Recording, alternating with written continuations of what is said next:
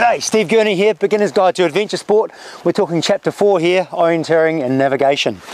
So I've got to a point where there's 3 different tracks. I'm not quite sure which direction I need to go because I can't see my destination.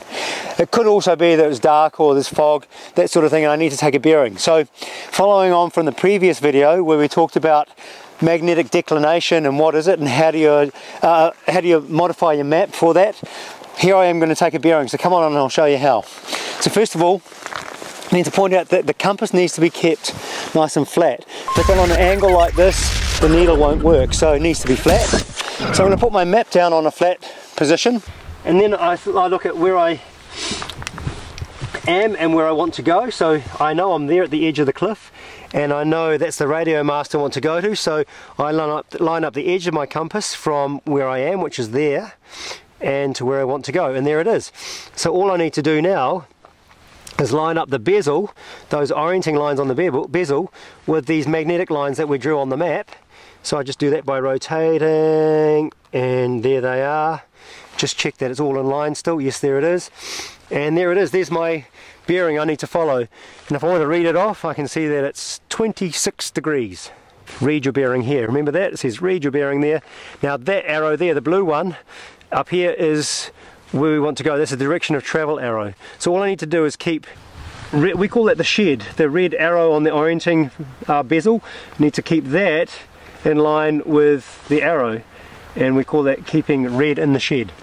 And then off we go. So there's the track I need to follow. I'm off. But there's one thing I need to tell you. If I just run like this, looking at my compass, there's a good chance I'll make an error. I'm not looking where I'm going well enough. So the best thing to do is to line that up and then look at the direction of travel arrow and find something that's in the distance that lines up with that. So in this case, there's a dead tree way in the distance. So all I need to do then is say, right, I just go to the dead tree and I know it's in line with where I want to go. I don't even need to look at my compass till I get there. So off I go, I can sprint off.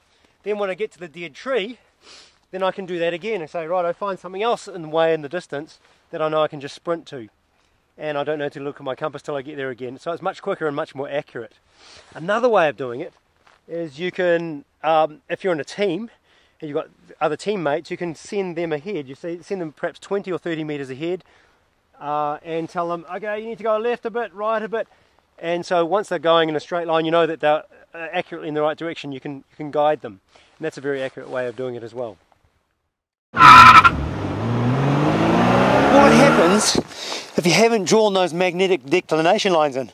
This can sometimes happen if you're like in a Rogaine event and they've given you a map with grid north and then off you go. You have to make an adjustment, so I'll show you how. It's not that hard actually. So here's a map that doesn't have declination lines in it. So as before, I'm going to line the edge of my compass, the base plate, with where I am and to where I want to go. But this time I'm going to use the orienting lines. I'm going to rotate them until they're lined up with the grid north lines, because there's no magnetic declination lines. So here we go.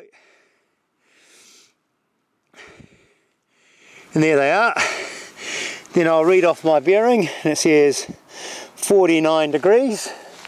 So I know that magnetic is 23 degrees to the east of grid north. So I have to rotate my bezel to the east by 23 degrees. Or put another way, subtract 23 degrees from this bearing here. So there I go. And hey presto, it's 26 degrees.